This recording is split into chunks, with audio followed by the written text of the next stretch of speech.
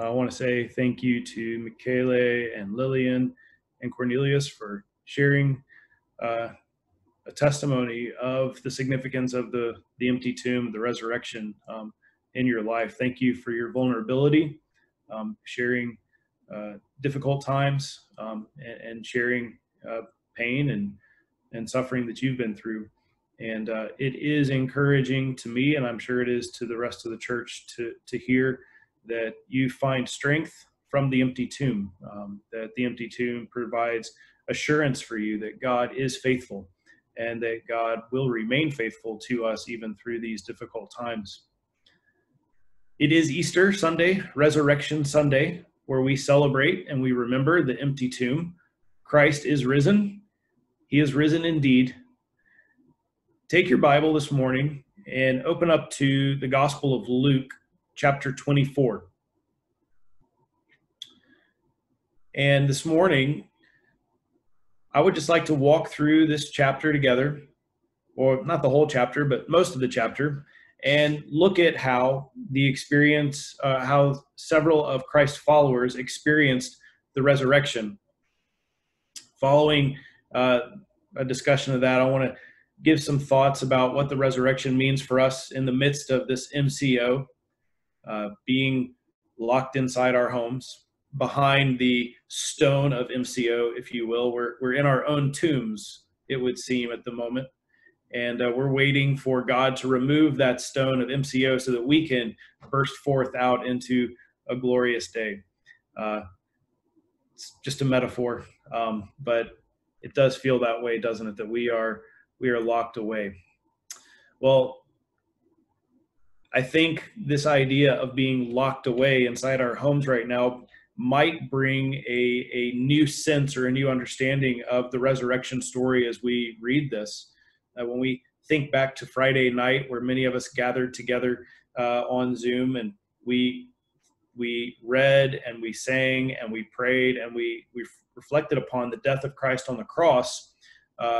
Following his death, he was taken from the cross and he was laid in a tomb. And on Saturday, nothing happened. The followers of Jesus who had put all their faith and their hope in him at that time, they were in their homes. They were afraid. They were observing the customs and the culture of the day, but they were afraid because everything that they had hoped in had just crumbled when Christ died and was buried. And I think for many of us, as we've been hidden away in our homes for many days, but even more so yesterday, as we think about reflecting on the cross on Friday night, and then Saturday, where would we go? What will we do? For most of us, there's nothing. We're stuck at home.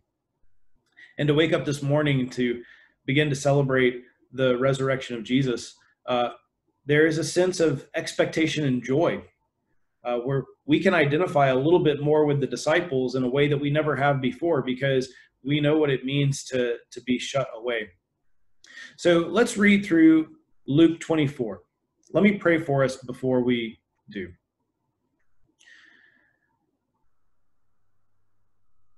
Father, we thank you this morning that we can gather together, that we can read your word, that we can sing your praises, that we can share testimonies of your faithfulness to us. But above all things, Father, we are able to gather together to exalt Jesus Christ, our Lord and Savior. We thank you for his death. We rejoice in the empty tomb.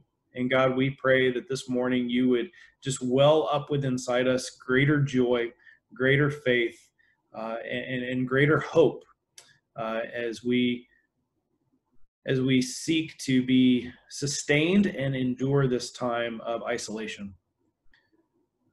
God, would you do your work in us? In Christ's name we pray. Amen. Luke chapter 24. But on the first day of the week, at early dawn, they went to the tomb, taking the spices they had prepared. Well, when they say they, we're talking about the women who were there. Verse 2, they found the stone rolled away from the tomb. But when they went in, they did not find the body of the Lord Jesus. While they were perplexed about this, behold, two men stood by them in dazzling apparel. And as they were frightened and bowed their faces to the ground, the men said to them, why do you seek the living among the dead? He is not here, but has risen. Remember how he told you while he was still in Galilee that the Son of Man must be delivered into the hands of sinful men and be crucified, and on the third day rise? And they remembered his words.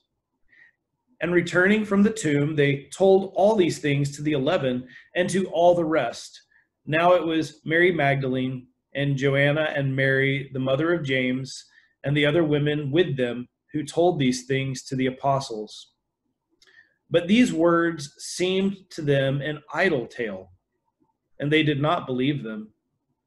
But Peter rose and ran to the tomb. Stooping and looking in, he saw the linen cloths by themselves, and he went home marveling at what had happened. We'll just pause here and reflect on what happened before we continue in the chapter. All four of the Gospels, Matthew, Mark, Luke, and John, record similar but some different version of the resurrection story. The differences are small details that are provided based on someone's perspective on what happened during the resurrection. And so as we look at what Luke is recording for us, we can take comfort in knowing that he has this unique perspective as he's gathered a lot of resources to provide this story. He's done research. It's important for us to recognize that this is the first day of the week. Friday was the day before the Sabbath. The Sabbath was Saturday. It was the seventh day of the week. It was the last day of the week, the day of rest. And so early in the morning, right? At early dawn, it says, these women went to the tomb where Jesus had been laid. I want you to just, in your mind, just try to imagine what that would be like. Early morning. Well, what would you see? What would you hear? What would you smell? What would it feel like? I mean, the sun is not yet risen. The sun is just barely bringing its light from the horizon. So it's still fairly dark outside. It's early spring, so it's still a cool crispness in the morning. Perhaps there's dew on the ground. And these ladies who had loved Jesus and trusted in him and believed him were grieving the loss of their Lord. They had prepared spices so that they could go and appropriately anoint his body for burial, because in the rushed chaos of Friday, they didn't have time to prepare his body appropriately. And yet when they get to the tomb where they had left Jesus, the stone that they expected to see covering the entrance was gone. It wasn't there. It had been rolled away. What type of confusion must they have experienced to find something not as they expected it to be? Have you ever been there? Have you ever been at a point in life where you stumble across something and it's just not the way it's supposed to be? And you wonder, what could this mean? They walked into the tomb and expecting to find the body of Jesus. He wasn't there. And the scripture says, verse 4, they were perplexed. And as they were perplexed, all of a sudden, two guys appeared before them, right? There are these two guys standing by them in dazzling apparel. They are in an empty, dark tomb, and all of a sudden, these guys in dazzling, glowing, light apparel are standing next to them. And the ladies are frightened. They bow to the ground, and these angels say, "Why are you seeking the living among the dead?" I mean, what must these ladies be thinking as they hear these words? Why are you seeking the living among the dead?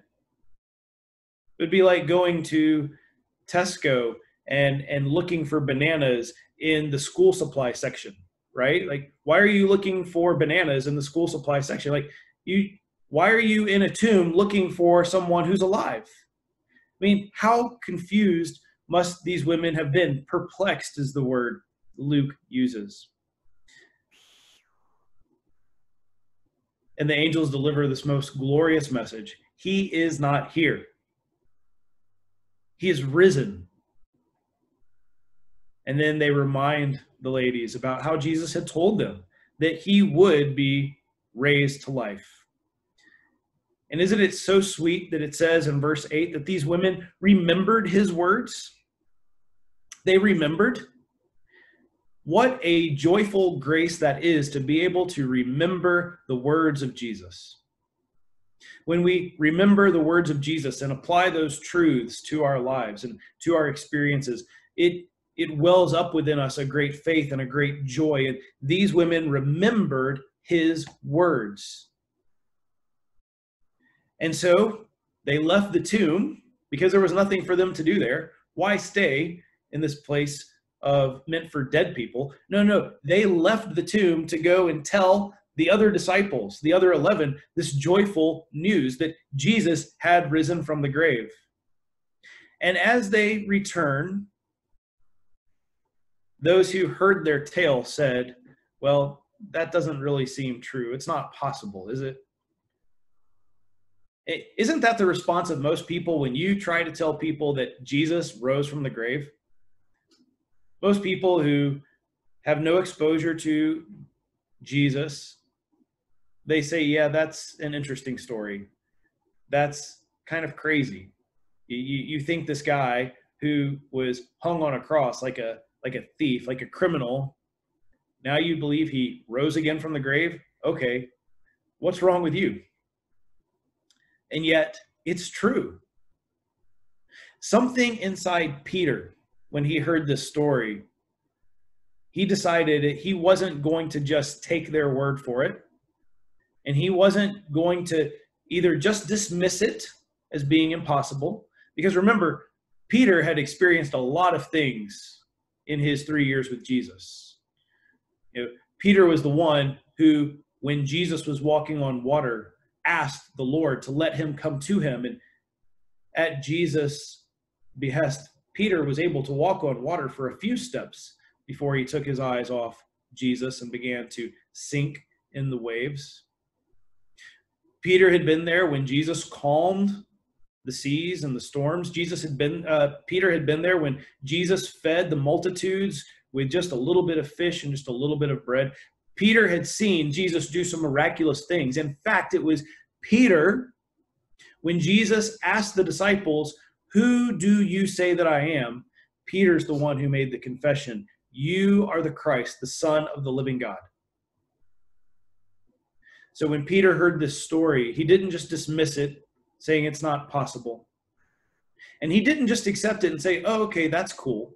No, he went to see for himself. He went to do his own investigation, and he went to the tomb. He ran to the tomb, and he stooped down, and he looked in, and he saw the cloths that had wrapped the body of Jesus. He saw the cloths there, but he didn't see Jesus.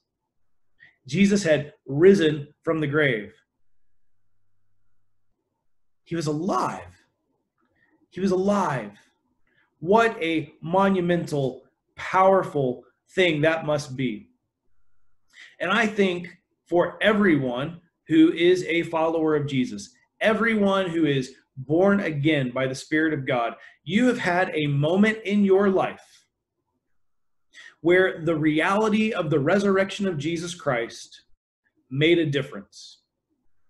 There is a aha, eureka, I found it moment in your life where you came to the point where you realized, wait a second, all these stories that I've read, all these stories I've heard in Sunday school or in Bible studies or that the preacher shared, wait a second, it's not just a story. It's true. It really happened. There's an empty tomb. Jesus is alive. And that has brought a great sense of joy and peace and comfort to your life. In fact, it is crucial to our faith. It's the core of our faith. We'll talk about that in a few moments. So the women found the empty tomb and they reported to the disciples. But let's continue reading in Luke. Verse 13. That very day, two of the disciples, not two of the 11, but two of the other followers of Jesus, they were going to a village named Emmaus, about 7 miles from Jerusalem, and they were talking with each other about all the things that had happened. While they were talking and discussing together, Jesus himself drew near and went with them. But their eyes were kept from recognizing him. And he said to them, "What is this conversation that you are holding with each other as you walk?" As I was reading this week and preparing for this message, I had a thought that I've never had before. And my thought was this: Jesus is trolling these two guys, right? Like, Jesus totally knows what these guys are talking about. He totally knows why they're despondent. He totally knows why they're just, in despair. And Jesus is like, "Yeah, what's wrong with you guys? What's going on?" He's ready to just lower the boom on them and let them explain everything to them. He's totally trolling them. I love Jesus for this. This is great. I love it. What is it you're talking about? Let's continue reading. The middle of verse 17. They stood still, looking sad. Then one of them, named Cleopas, answered him, "Are you the only visitor to Jerusalem who does not know the things that have happened there in these days?" And Jesus said to them, "What things?" So funny. And they said to him, "Concerning Jesus of Nazareth, a man who was a prophet, mighty in deed and word before God and all the people, and how our chief priests and rulers delivered him up to be condemned to death and crucified him. But we had hoped that he was the one to redeem Israel. Yes, and besides all this, it is now the 3rd day since these things happened. Moreover, some women of our company amazed us. They were at the tomb early this morning, and when they did not find his body, they came back saying that they had even seen a vision of angels who said that he was alive. Some of those who were with us went to the tomb and found it just as the women had said, but him they did not see." How confused, how crazy a time this must be for those who had trusted in Jesus. They were certain that he was dead. That's why they emphasized the fact it's the 3rd day. He's been buried for 3 days. They're grieving, they're confused, they're maybe a small bit of hope welling up inside them as they heard the story of these women and the testimony of Peter that the tomb is empty, and yet also maybe suspicious that someone had done something with the body.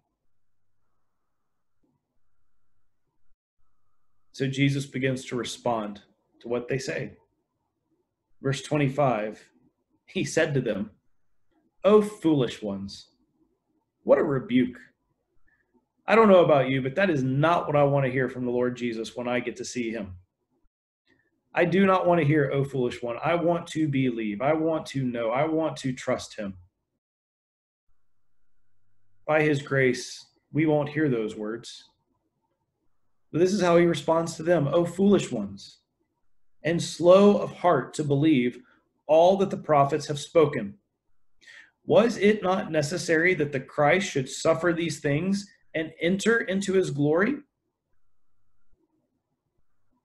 And beginning with Moses and all the prophets, he interpreted to them in all the scriptures the things concerning himself. When Luke writes, beginning with Moses and the prophets, he's basically saying in all the Old Testament, Jesus began to open up the Old Testament and do biblical theology with them, explaining how everything throughout the Old Testament was pointing to Jesus. Verse 28 says, "They drew near to the village to which they were going. Jesus acted as if he was going further, but they urged him strongly, saying, 'Stay with us, for it is toward evening, and the day is now far spent.' So Jesus went in to stay with them. And when he was at the table with them, he took the bread and blessed and broke it and gave it to them. What a glorious thing that must be, because verse 31 says their eyes were opened and they recognized him.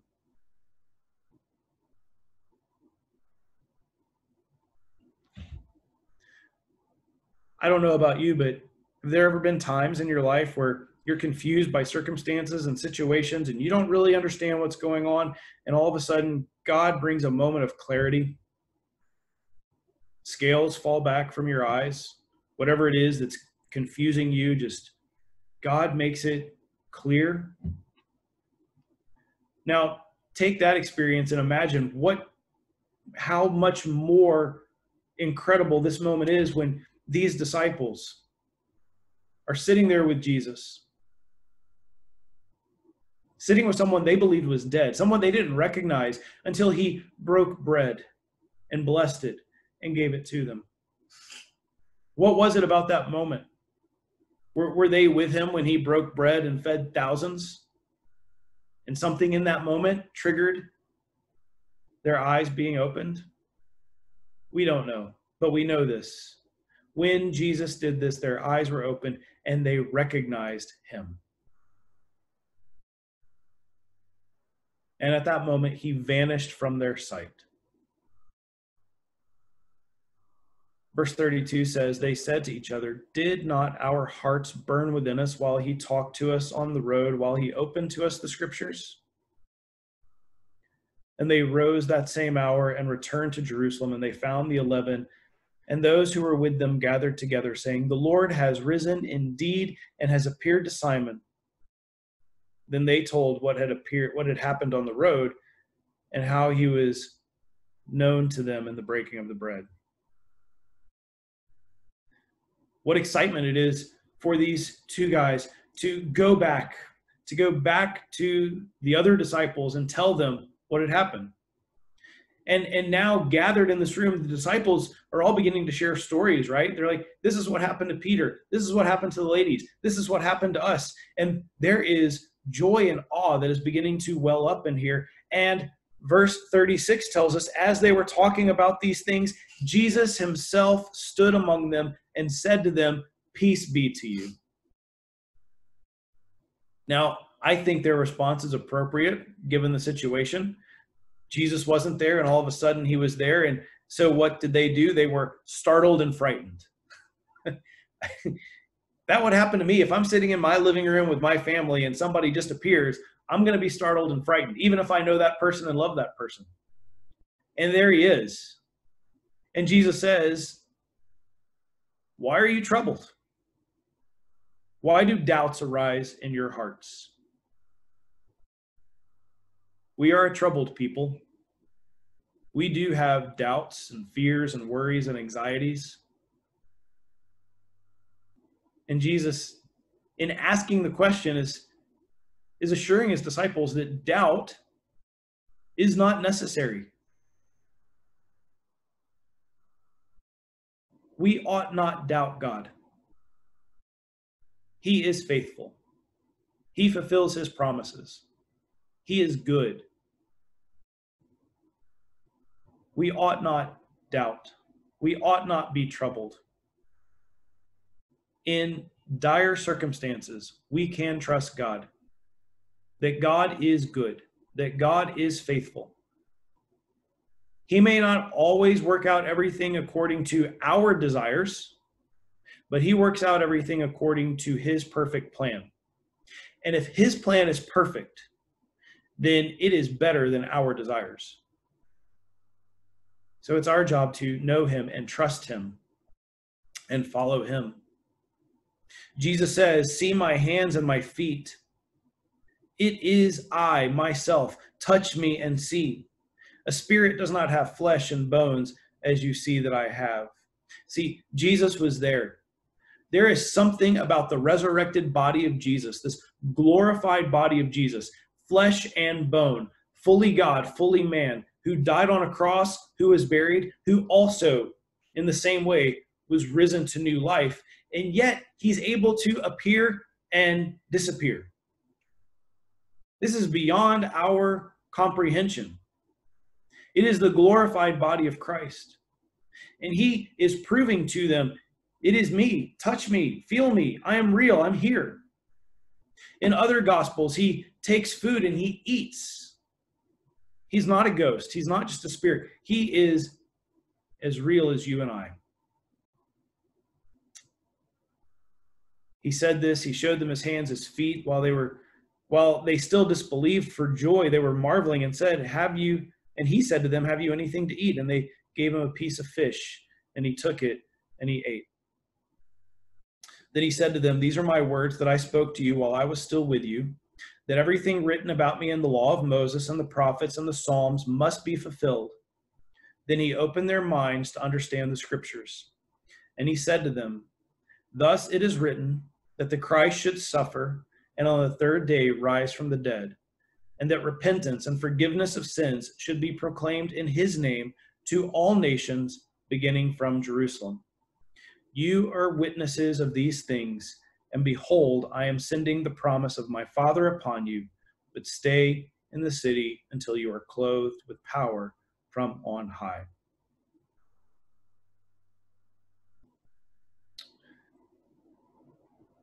Jesus is giving them some marching orders here. He's explaining to them not only what the scriptures have taught about himself, but what they are to do with that, how they are to respond to that. Now, when we consider this story of the resurrection, there's some things that are similar to all the other stories of the resurrection in the other gospels. We see described for us how the disciples reacted and interacted with the resurrection. The resurrection itself is not described. What we see described is how people responded to it.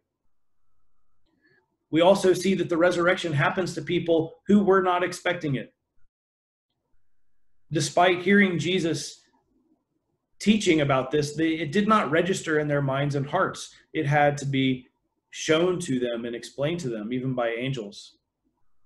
We see that when the resurrection is reported to someone, at first, even those who were close to Jesus doubted.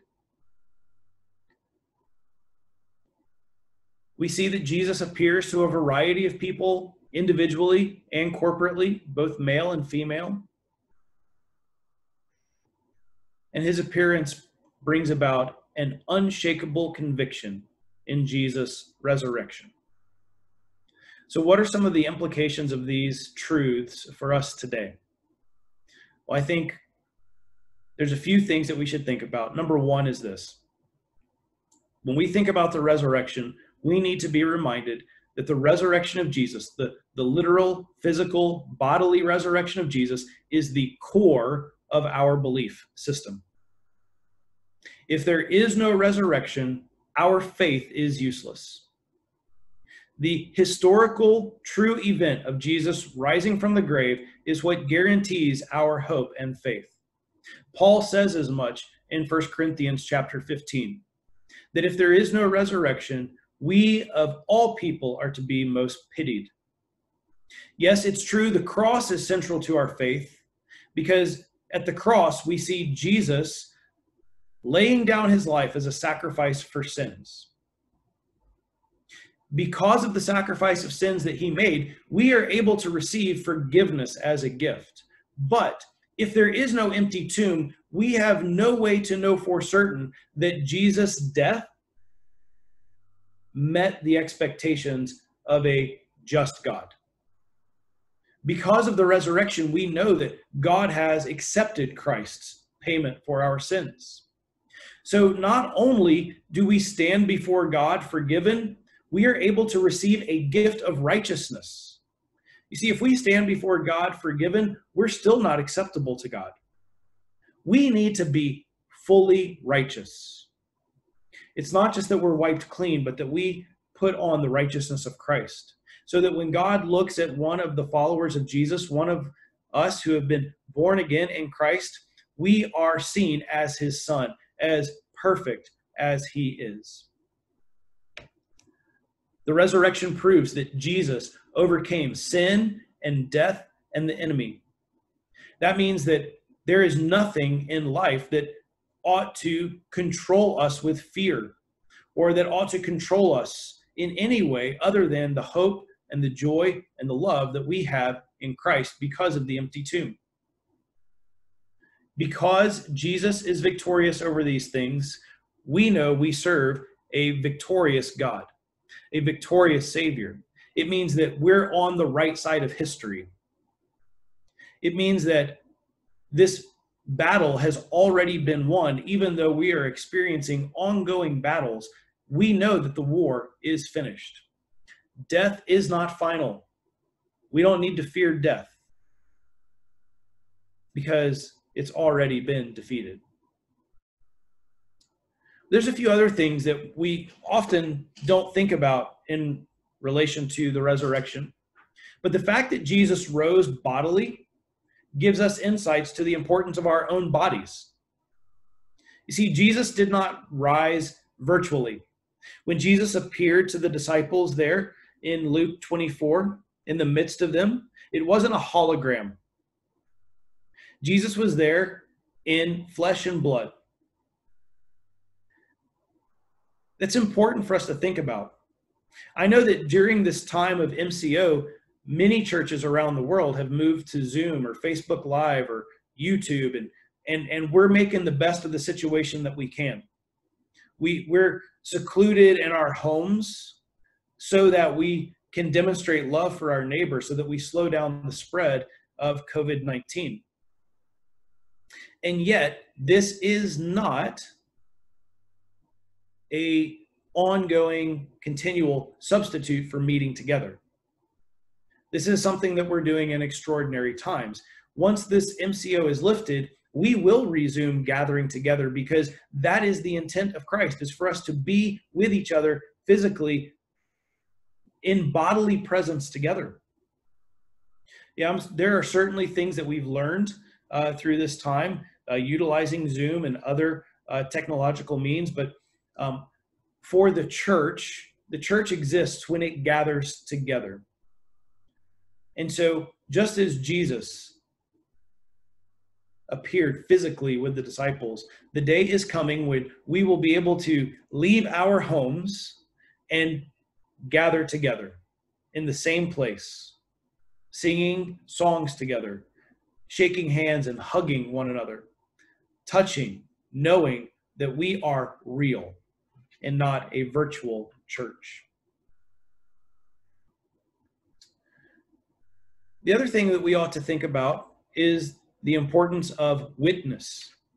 Jesus tells the disciples in verse 46 that it's written that Christ should suffer and on the third day rise from the grave, and that repentance and forgiveness of sins should be proclaimed in his name to all nations, beginning in Jerusalem. And verse 48 says, "You are witnesses of these things." You realize that the faith that has been passed down from generation to generation to generation that we have received has been passed down by witnesses. The first generation of believers were eyewitnesses to Christ's resurrection. They encountered him in one way or another in his resurrected body.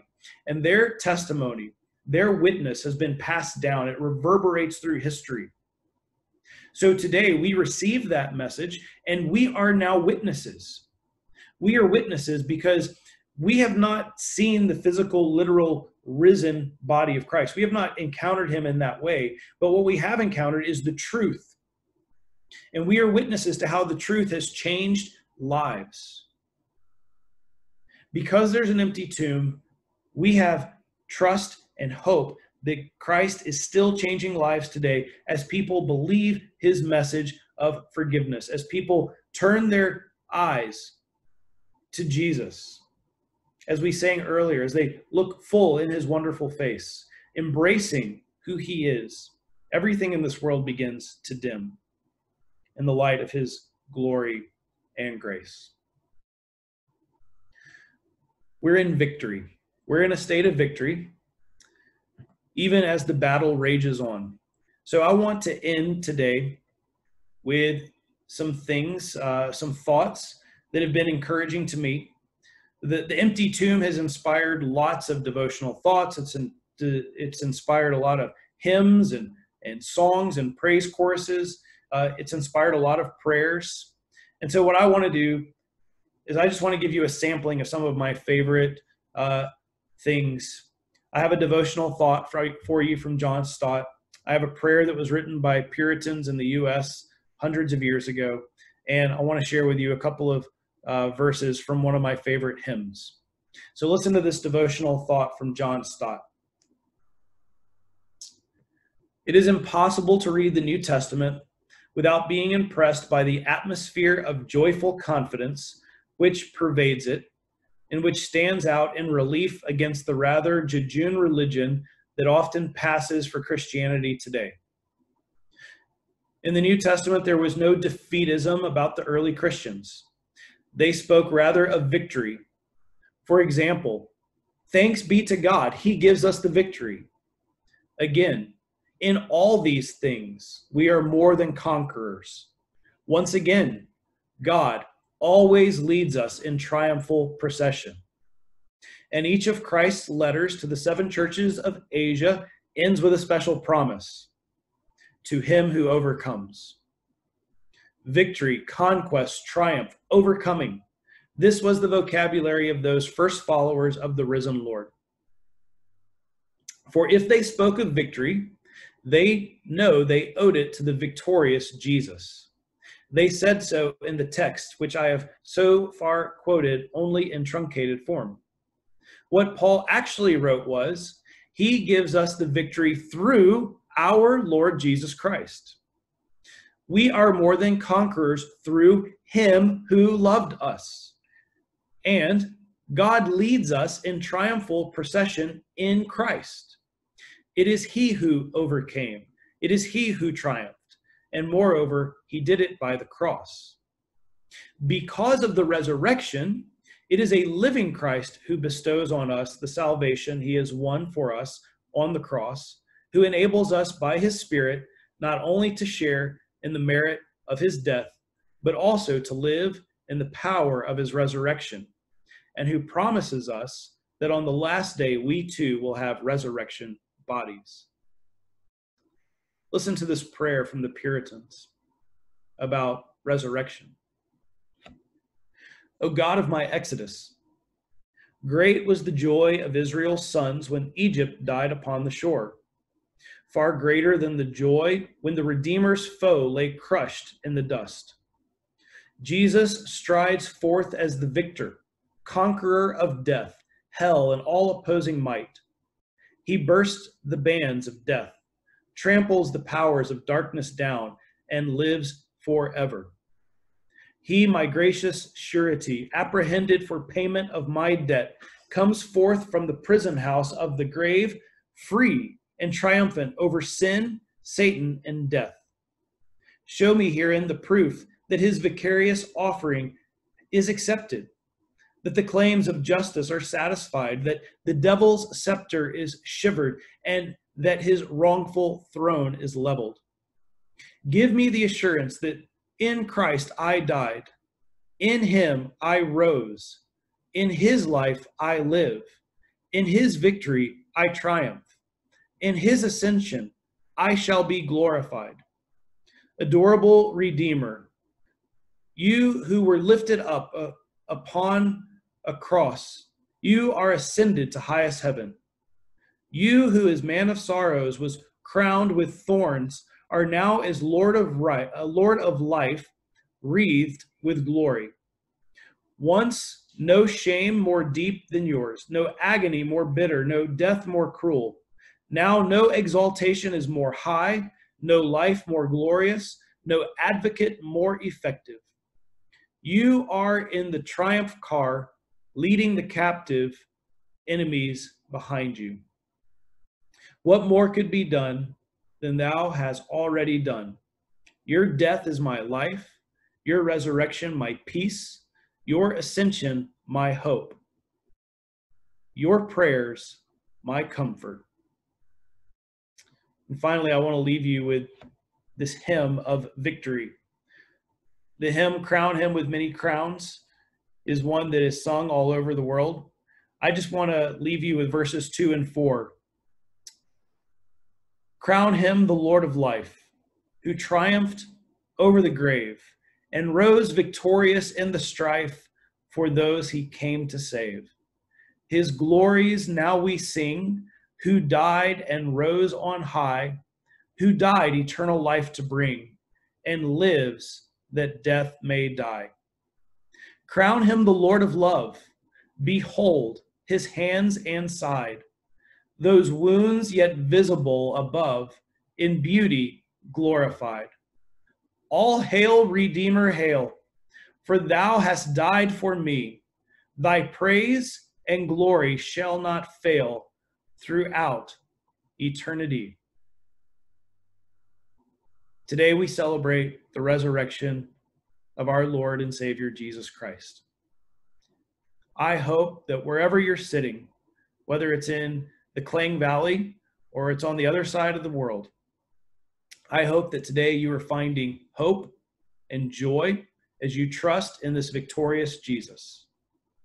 Perhaps where you're sitting today, you're not so certain of this. Let me invite you today to trust in Christ, to trust his death for your sins, to know that he has paid it. It is complete. The payment is finished, that you can rest in his resurrection and everything that he's done for you. Let's pray. Father, thank you for the resurrection. Thank you for what you've done for us in Christ, that he is lifted high, that he has been resurrected, and now he sits at your right hand. Father, thank you. Thank you that we have a victorious Savior. In Jesus' name we pray.